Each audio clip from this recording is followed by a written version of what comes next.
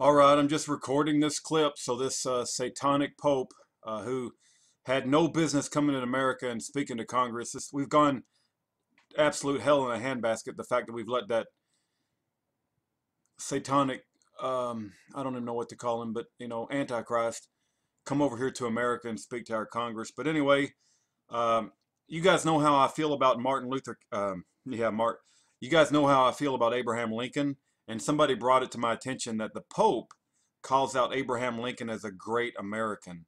And I wanted to record it. I did find it, so I just wanted to record it for posterity. And given the two book reports and everything that I said in previous videos about Abraham Lincoln, does it not surprise you that the Antichrist would pay homage to Abraham Lincoln when he comes and speaks before Congress? So listen to what he's got to say. I would like to mention four of these Americans: Abraham Lincoln, Martin Luther King, Dorothy Day, and Thomas Merton.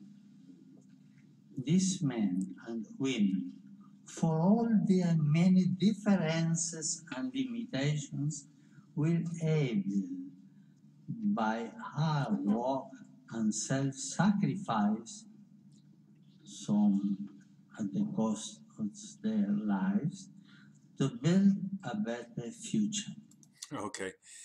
My goodness. He's going to call out Abraham Lincoln as a great American and Marxist Lucifer King. I definitely recommend you guys watch this documentary by Steven Anderson. It's called Documentary Marxist Lucifer King. It's free on YouTube. Definitely recommend you go watch that. And then you guys know how I feel about Abraham Lincoln, the worst tyrant in American history. And Thomas J. DiLorenzo has written a book called Lincoln Unmasked. And the fact that the Antichrist satanic pope calls Abraham Lincoln out by name and pays homage to him doesn't surprise me at all. And yet you still have these school children and teachers, teaching that Abraham Lincoln was a great American figure when nothing could be furthest from the truth.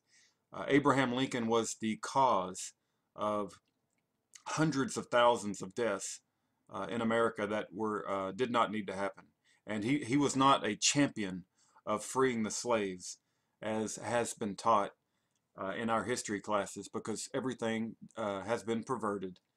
So, Pope, you can go straight to hell, and the fact that you're calling out Abraham Lincoln doesn't surprise me one little bit.